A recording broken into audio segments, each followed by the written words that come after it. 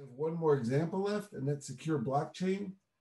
And so, if you walked into a regular bank and you said to the person in the bank, hey, where's the vault? And he said, oh, I bought this wallet on Amazon. It's very expensive. I store all the money in the bank in that vault.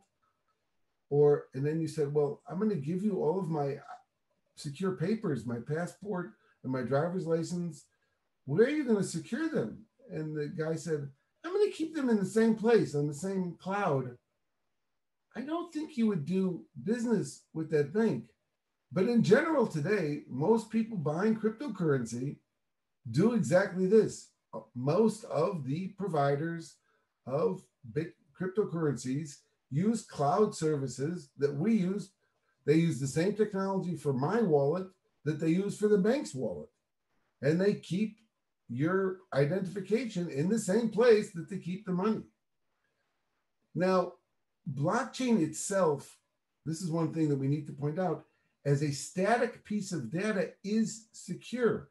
There's no problem with the public blockchain and the security of a static blockchain.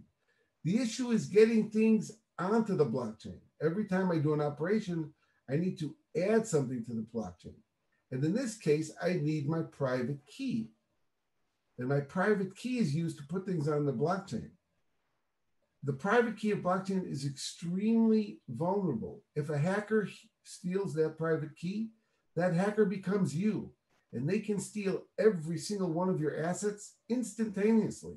They can transfer all of your money to their account in a matter of seconds, and it's very, very hard to get it back. And while blockchain operations need to be approved and verified, again, if these verifications and approvals are done in a non-secure environment, then they themselves can be hacked. And so this whole process is many locations where it can be hacked. And again, our platform comes into case where the blockchain wallets are stored inside the vault.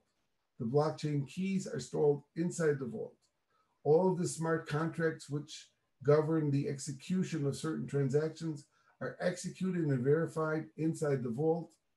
The policies of the approvers of the blockchain transactions are also done inside the vault. And all of these transactions are logged automatically inside the vault. And so in this case, getting the data onto the blockchain is done just in a very secure environment, increasing the